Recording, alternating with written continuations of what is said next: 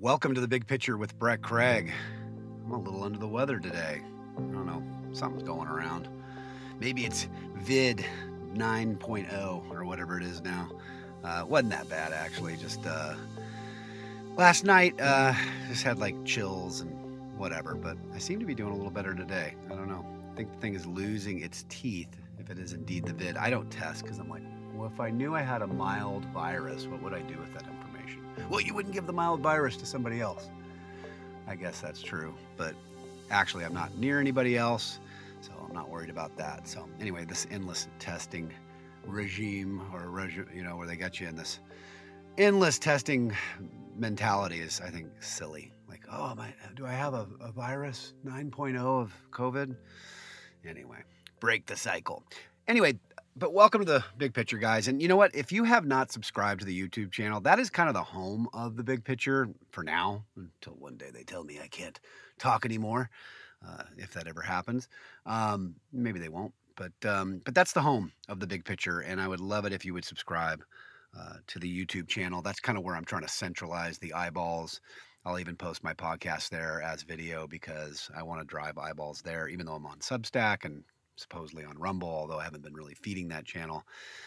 My advice given to me by a social media guru who shall remain nameless, he said that you really can't avoid YouTube in terms of just eyeballs, and just the machine gets so much exposure. You kind of need to be there.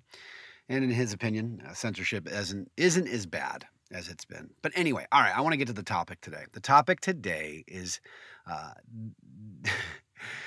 kind of rounding back to Damar Hamlin. And I titled the episode Just Look Up in reference to the Don't Look Up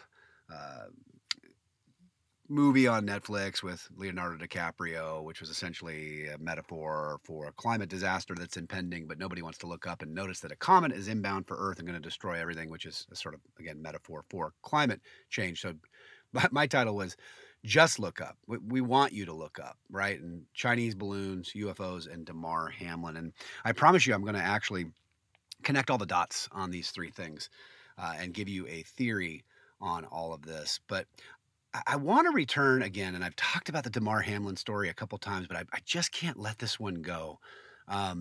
It's just, I find it really amazing that the Damar Hamlin story has just been sort of memory hold. That's not to say that he doesn't get brought out for some sort of controlled interviews and some few appearances and things like that. But the core question around Damar Hamlin, as we all know, is what happened. It's like if you had a heart attack, right? You fell over in the office tomorrow or at your house. The number one thing that you want to know more than anything is what the heck just happened, particularly if you're 24 and in the best shape of your life. And yet, we cannot get an answer. I mean, the team of doctors that treated him got the key to the city. We've heard all kinds of things about Damar Hamlin. First, we were told to respect privacy and all that, which I totally understand. And the first thing that was important is that Damar get better, which is, praise God, that is what's most important. And so I understand that. But now that the dust is settled, why can't we get answers? And why doesn't Damar Hamlin even have answers? And I want to play a clip, I think, and I'm gonna connect it to all these things that I'm talking about: the Chinese weather balloons, the UFOs, and this idea of just look up, but not around you right now. That seems to be what our puppet masters and the media, establishment media, seem to want us to do, is don't look around at all the craziness unfolding around you. So I want to play this clip real quick of Damar Hamlin. This is him with Michael Strahan. So funny. I used to work out in a gym in Los Angeles, and Strahan used to work out right next to me. He used to seem like a really nice guy. But in any case, he's asking Damar Hamlin the question we all have. And I want you to listen to the question, then listen to Damar Hamlin's answer. Let's take a listen. The question on so many minds: what caused his heart to stop beating? You're 24, peak physical condition, could run circles around me right now. How did doctor describe what happened to you?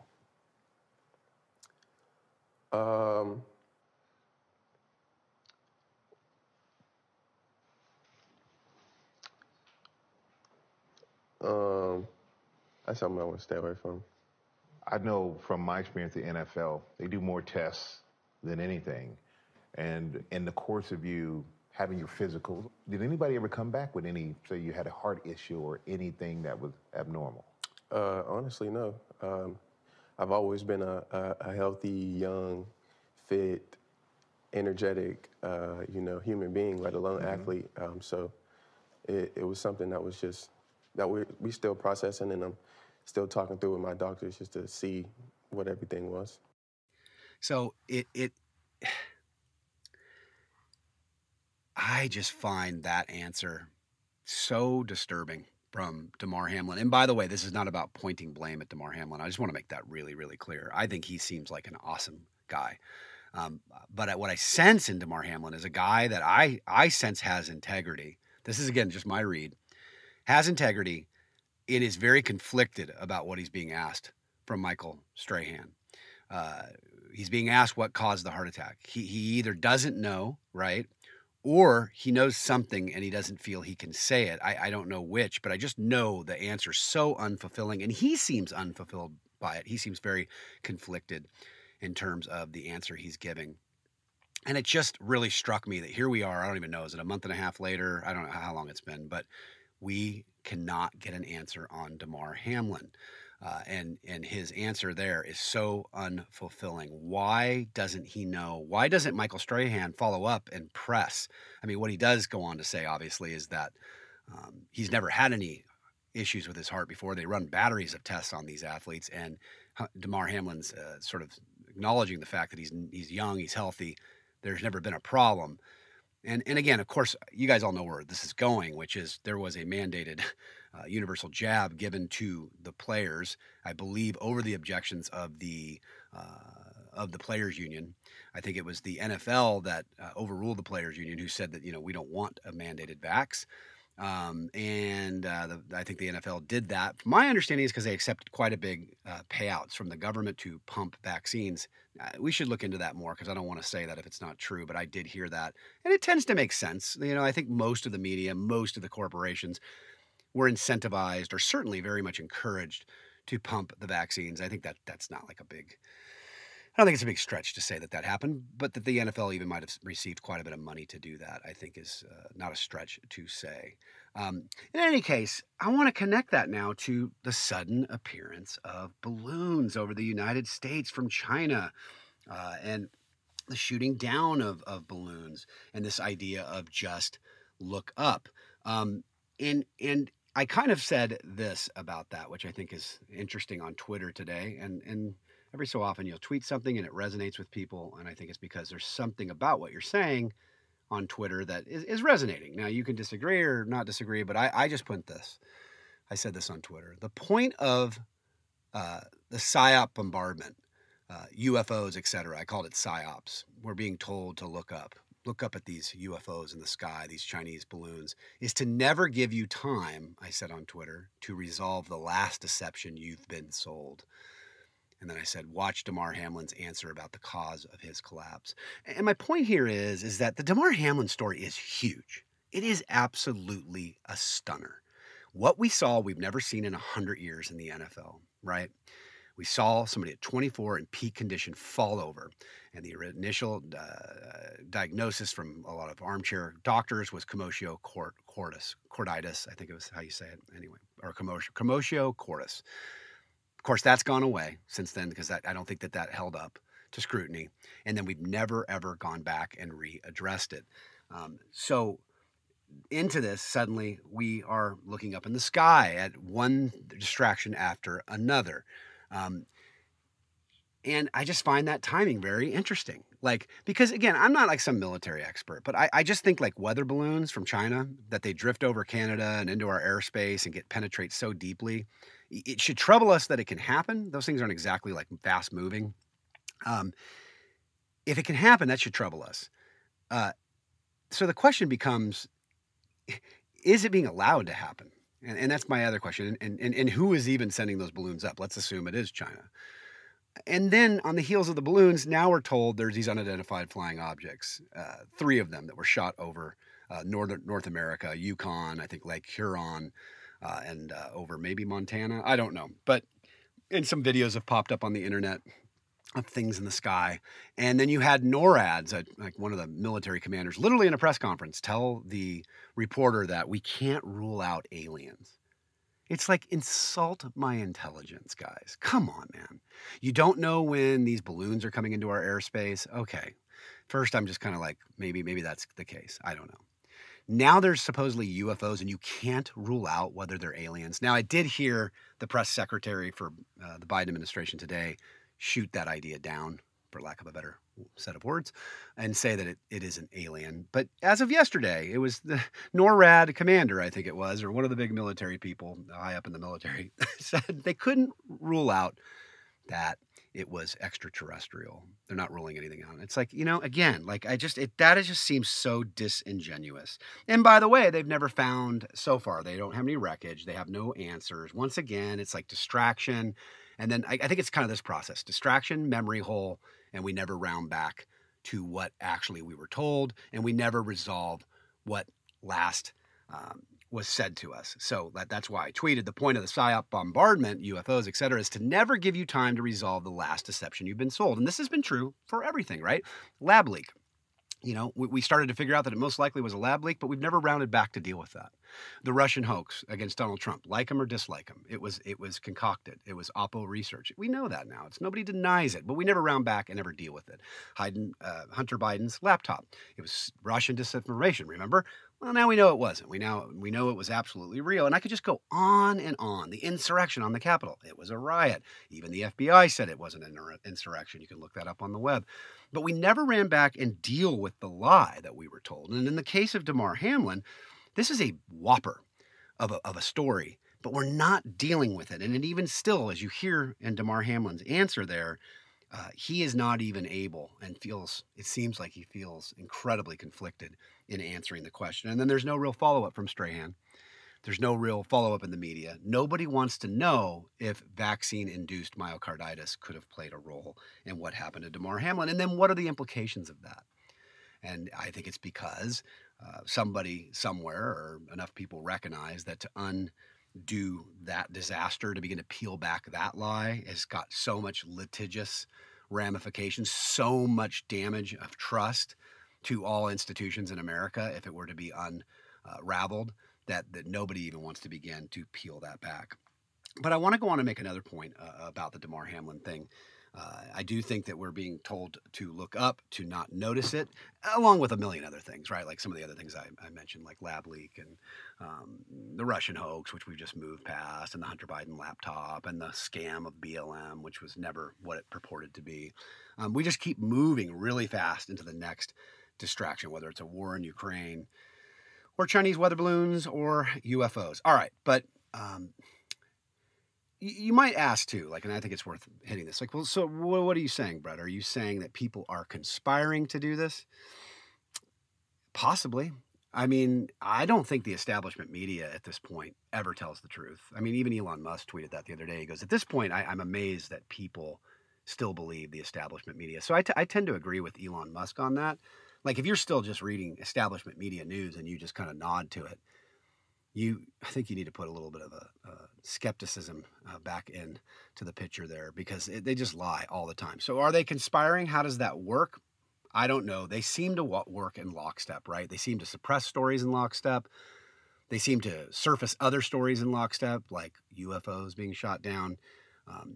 Not talk about other stories like a train derailment in Ohio, which actually people don't realize this. It happened 10 days ago. That thing has been belching toxic smoke into the air for a long time. And we actually, the authorities actually lit that on fire. The chemicals, I forget what it's called, vinyl chloride or something like that, but it's highly carcinogenic.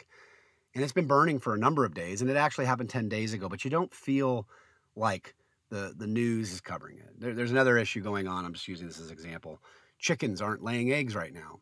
Tucker Carlson covered this recently. It's a pretty big story, right? If chickens aren't laying eggs in the country, what is going on?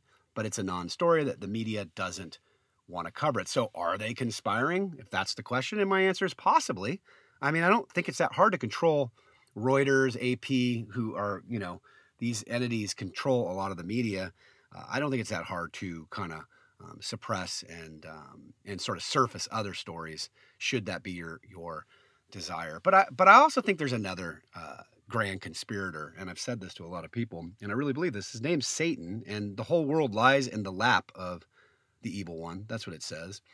And Satan and his demons, fallen angels, can and do influence us. What I mean by that, and I want to sort of put this together, is that even if you didn't believe that the press and everybody was sort of getting together, a mass email goes out in the morning and they all sort of suppress a story or surface a story depending on what the objective is for the day. If the world lies in the lap of Satan, which I believe that's true, the prince of this world, the Bible calls him, then there is a grand conspirator. There is a grand chess master moving things along. And you don't need elites to all be in a room or, get briefed in the morning with an email to all track and move the game one direction or another. And you might say, well, Brett, how does that happen? And I do want to talk about that just for 1 second. There's a pastor named Mike Fabarez. I encourage you to listen to him if you get a chance. But I think he addresses this issue really well. He was asked one time, can demonic fallen angels, that's all demons are, right? Just fallen angels. That's all. The Bible says that a third of them went with Satan, went with Lucifer, the angel of light. So he was named the most beautiful angel. And about a third of them went with Lucifer in the rebellion against God, right? I'll be higher than you, he said. And God said, no, you won't, and cast him out. And about a third of the angels went with him. And that's demons. That's all they are. There's nothing more mystical about it than that. How do they influence us? How do angels have an influence over us? Because we know that the Bible says we're not warring against flesh and blood. We're actually in a spiritual war, and it's just as real as the material world around you. But we don't think about it much, especially in America.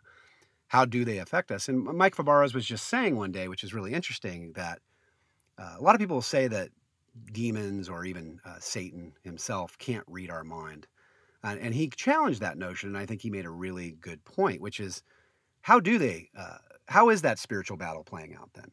And he was saying that more than likely the spiritual battle plays out in our thought life, actually, right? Because it's, generally speaking, we don't, The Exorcist and these weird movies that center on demon possession, demon oppression, and all this kind of sort of hyperbolic Hollywood stuff kind of paints a picture of, supernatural events, barfing up pea soup like in The Exorcist, levitating things. And all that is not what we see. If there is a spiritual battle going on, and that's what Apostle Paul says is happening. We know that Jesus dealt with a spiritual battle when he was here. It's more than likely happening in our thought life. Well, what does that mean? Well, it means that these demonic entities, these fallen angels, absolutely can read our thoughts. They actually, and not only can they read them, they can influence them.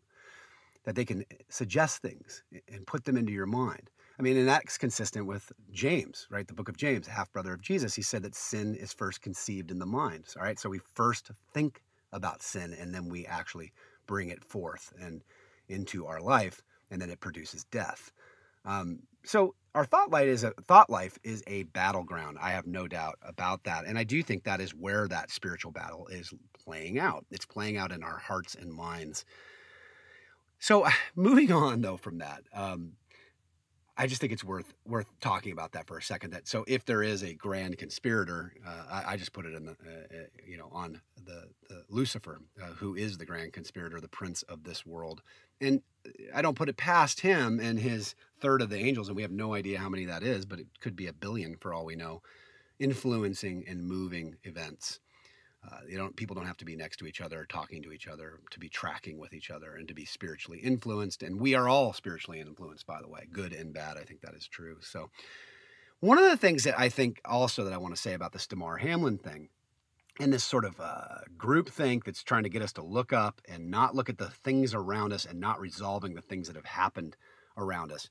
Another tactic to get you to do that, right? Start looking up. Don't really look at the thing around you is to mix.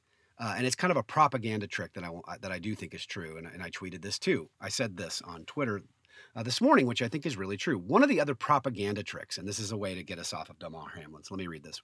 One of the other propaganda tricks used is to mix falsehood with truth. The real issue with Damar Hamlin was never about him being deceased and deep faked. Remember that? Because all of a sudden when these questions came out, the next thing you know, the conversation kind of got hijacked and it started to be about Damar Hamlin is dead. Damar Hamlin is being deep faked. And these conspiracy theories and discussions got more and more out of control around that Damar is actually not, he's not actually alive. I continue in the tweet. The bizarre NFL cameo, what I'm talking about is when he showed up at the game in the very beginning. The bizarre NFL cameo may, in fact, have been designed to generate such theories, to discredit all those who would ask questions. The real issue is, I continue, was Hamlin injured by the jab, myocarditis, thereby resulting in a cardiac arrest at 24 years old? Still no answers. So my point is that in this sort of like psyop I'm talking about, one way is just to get you to look up, right? Look up and notice Chinese weather balloons and look at UFOs, look at dumb stuff, shiny lures to get all of us goldfish looking in a direction and not noticing the shark next to us. That's one tactic. But another tactic is the mixing of truth with falsehood. And in the case of Damar Hamlin, just to address that out a little bit, that whole discussion around Damar Hamlin and what happened to him on the field and the possibility that it was induced by the jab got hijacked by this idea that he was dead and these were deep fake videos the NFL was putting out. And that when he showed up in that cameo to the game, that was another proof. It was so weird. And if you remember, it was weird. I mean, it was like this, hoodie, glasses. It was like Michael Jackson, when he was alive. This is kind of how he would look when he was moving to and fro in between destinations, as covertly as possible and as anonymously as possible. And it was a very weird appearance by Damar Hamlin. And what I was saying there in that thing is it's possible. And I'm not saying I know that this is true. It's possible that was designed to get the conspiracy theories going. Let's have a really strange appearance, odd cameo from Damar Hamlin. And that allows this conspiracy sort of speculation machine to ramp up. And you end up with people saying he's being deep faked. He's dead. He's not even alive, which then has the outcome of discrediting any questions around Damar Hamlin. And I think, in my opinion, it worked brilliantly. Whether that was, again, everybody kind of trying to do that, or whether under spiritual influence, this was the psyop, it feels like that conversation got hijacked. And I know that because even at the NFL Super Bowl game just 2 days ago, people in the room had moved the conversation to Damar Hamlin being dead and this whole thing and that became the conversation when that is not the conversation. The conversation around Damar Hamlin, if we don't get distracted by Chinese balloons and weather balloons and UFOs, the conversation around Damar Hamlin is, was he injured by a mandated experimental jab? That's the question. And we have not resolved it. We are moving on to the next distraction. And you know what? I don't know if we'll resolve these UFOs that were shot down, right? We're never gonna get an answer, I bet. It's just fell into Lake Huron and fell into the Yukon, and we don't have any we don't know what the debris are. Are you telling me that NORAD and our military doesn't know what they shot down? In my opinion, they know. I think they know, but it's just a distraction, and they're not interested in resolving the distraction. They're only interested in the distraction. And the fact that we never double back on the distractions tells me that the goal of them is distraction, not to resolve them, not to get to the bottom of how a virus spread across the world out of a Wuhan lab funded by our own NIH lead, Dr. Fauci, and EcoHealth Alliance. These are never resolved, these questions. The Hunter Biden laptop, we never resolve them. And I think that the point I'm making here is that in addition to getting you to look up, it's these fertile fallacies. And I think that they're worth talking about just for a second. What is a fertile fallacy? Well, it's essentially just, and this is what I tweeted, it's a truth mixed with a lie, right? A lie, a blatant lie on its own is really not that effective, right? You kind of discount it very quickly. But what is actually powerful is when you mix truth with a lie. And I think a great example of a fertile fallacy, I go right back to the beginning in my head, just kind of immediately goes to the Garden of Eden. If you want to know what a fertile fallacy is and to think about how that is a much more powerful lie than just a flat out falsehood. And when you think about Eve at the tree, she is the receiver of the first fertile fallacy. And this is how Satan works. And that is to say that he mixes truth with falsehood. He does it in your life and in my life. This is how he works. There's some truth to what he is saying, to that thought that's coming through your head. It's not all lies. That's what makes it powerful. And so at the tree, what do we see happening? Well, we see Satan presenting Eve with a temptation, right, to eat from the one tree that God said don't eat, the knowledge of good and evil. And what is the appeal from Satan? Yes, the Bible says it was pleasant to the eyes, looked good for eating. It obviously was an attractive looking fruit. But the snake, the Satan, what is his actual real convincing appeal to Eve was this. He said, if you eat it, you will have knowledge of good and evil. You'll know what God knows. He doesn't want you to know what he knows. But if you were to eat this fruit, and I'm paraphrasing, of course, you will have the knowledge of good and evil. You will know, your eyes will be opened. Well, think about that for a second. Was Satan lying? No, Satan, in a way, he's telling Eve the truth. The truth is, if you eat this fruit, you are going to have your eyes open. You are now going to know, for the first time in your life, the difference between good and evil. Because Eve lived in a state of perfection, Adam lived in a state of perfection, and the Bible's description of that is it's such a state of perfection that they don't know they're naked. So think about that. Like, there's no shame. There's no sense of even my nakedness. We all know we're naked, right? We try to shut our blinds, make sure nobody sees us naked. Half the time we don't even want our spouse to see us naked or anybody else. We know about our nakedness before other people, and we're often, with the exception of weird nudists, we don't really want to be naked in front of other people. So they didn't even know they were naked. So that's how innocent they were. They weren't aware of sin. They weren't aware of evil. And Satan here is telling Eve, there's something that you'll know that you don't know now. Something that God knows if you just take a bite of the tree of good and evil, just take a bite of the fruit. So the lie was not from Satan that you'll know what God knows. He was telling the truth. Satan was telling the truth. Eve would know. Adam would know. If they took a bite of the fruit, they would know the difference between good and evil. The lie is that God was holding it back from them, right? That there was this knowledge would enhance their life, make life better. When in fact, the curse is what comes from eating of the fruit from the tree of knowledge of good and evil. So there's a truth mixed with a falsehood. And that is what a fertile fallacy is. And that is what I think can happen in stories like Damar Hamlin. We mix into that story something that takes us off point. Soon we're not talking about a mandated vaccine that might have induced myocarditis. Now we are talking about deep fakes and whether Damar Hamlin is alive at all. And that is a brilliant example of a fertile fallacy. And so I guess just thinking about all of this, I just think, and I don't know if you guys feel the same way, but I have never felt stronger that we are living in such a time of deception. There's so many lies and they come so fast. And I was saying to my wife this morning, it's like it's speeding up. It's speeding up because all you can do when you lie this much is double down, right?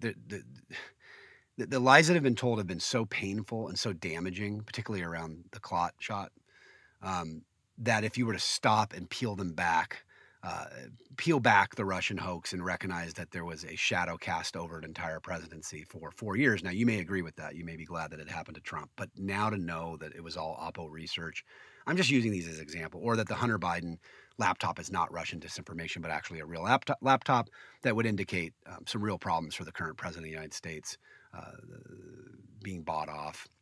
I forget the actual term for that, but in any case, there's so many stories, the clot shot especially, that if you were to unravel them at this point, it is so painful. The implications are so vast and so big as to make it almost like the only option seems to be that we ought to just keep doubling down. And so it feels like things are speeding up. It feels like the lies are coming faster and faster. And this leads us to just look up. Just look up. Look up at distractions. Look up at the cultural distractions, whether they're the Super Bowl, whether it's a war in Ukraine. It can become just, can we give you the next smoke and mirrors magic show, the next grand illusion that stops you from doubling back and actually looking around looking around next to you. You're looking up, but you really should be looking around because you're swimming in lies. You're absolutely swimming in lies. And so just wrapping up today, that would be my encouragement to people out there. You're not crazy, first of all, which is my old tagline from AdWoke. You're not crazy, they are. You're not crazy. You are being lied to constantly. The gaslighting is off the chain, and it's happening constantly. And I think the only way to combat it is to step back and to just be skeptical of what the establishment press tells us, whether it's UFOs in the sky or some other silly story, and just keep some skepticism and recognize that we are, living in a world of lies, and we're living in a world that's lying in the lap of the evil one. And the evil one, what did Jesus say he was? What did he say he was at core, besides a murderer? He's a murderer, but there's one other thing that he is: father of lies. And if that's the prince of this world, then all we ever were swimming in was lies from the beginning. But those lies, I think, are speeding up. And I think one of the things that you can do to have discernment, if you're confused right now, if you don't know what's up, what's down, what's left, what's right. And I'm not saying to you, by the way, that I have everything right here. I'm speculating about some things, but I do know something's off about Damar Hamlin. I do know there's something off about these UFO stories and Chinese balloon stories. I would just say, ask God for discernment right now. And again, I'd say this, even if you aren't a Christian, get on your hands and knees and ask for God's guidance and discernment. You are swimming in lies. Throw that lifeline up to him and say, God, I don't know what to believe anymore. I don't know what to believe about my own life, about my own heart, about the world around me. I need your discernment. I need to put on your spiritual lens, and I'm ready to have a conversation with you. If you're real, if you're not a Christian, that could be a prayer. And if you are a Christian, I think we need to pray for protection over our minds right now. The PSYOP bombardment is real. It's coming at us faster and faster. And it says, in the end times, and I'm not saying this is the end times, it could be or could not be. I don't want to spend too much time there because we really don't know. And lots of generations thought they were in the end times. But there would be deceptions that would deceive even the elect, the Bible says. So even very, very smart people are going to be deceived. And we've seen that during COVID. We've seen the deception fool just the masses. So I would just encourage you to pray for discernment today. And that is my prayer for you and for myself. And don't look up is my advice to you. Look around, look inside your own heart and do business with God. Ask for spiritual discernment. Anyway, it was so great spending a little time with you guys today. I think I'm going to do this more often. I'm being a little more off the cuff and just sharing thoughts as they come.